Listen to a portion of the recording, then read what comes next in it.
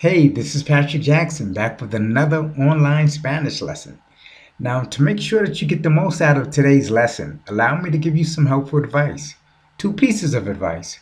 One, say the correct answer before the native Spanish speaker, and then repeat the correct answer after the native Spanish speaker. And two, listen to the lesson until the very end. And do you know why? Because at the end, I have two very special gifts for you. And I know you're going to love them, so let's get started. As you can see with the new Learning Spanish Like Crazy program, you have the option to hide or show the text just by a click of the mouse. Personally, I prefer to hide the text because I think when you hide it, that really forces you to think in Spanish. Now listen and repeat the following question. ¿Tú eres maestro? ¿Eres maestro? How would you respond? Yes, I am a teacher. Sí, yo soy maestro. Sí, soy maestro. Did you notice that the male Spanish speaker said, soy maestro? And that it was not necessary to use the Spanish word un. He simply said, soy maestro. But in English, one would say, I am a teacher. But if you were to use the word to modify the profession, for example, a famous teacher or a demanding teacher, then it becomes necessary to use the indefinite article un or una.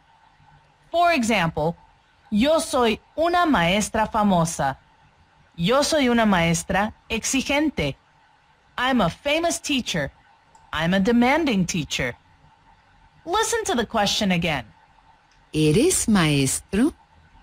Now respond, no, I am not a teacher. No, no soy maestro. Listen to this question. Entonces, ¿qué haces? She just asked, entonces, ¿qué haces? Entonces, ¿qué haces? Means, then what do you do? As in, what kind of work do you do? Or, what do you do for a living? Besides the question, ¿qué haces? In order to ask, what do you do? You may also hear Spanish speakers ask, ¿en qué trabajas? Or, ¿a qué te dedicas? ¿A qué te dedicas? Literally means, what do you dedicate yourself to? However, in this Spanish course, we will use the more informal question, ¿qué haces?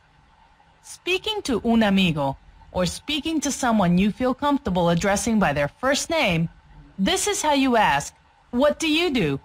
Listen and repeat. ¿Qué haces tú?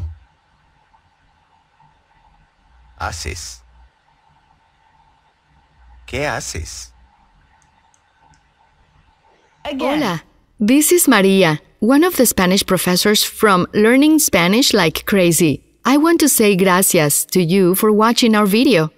To show our appreciation, we want to give you an Amazon.com gift code.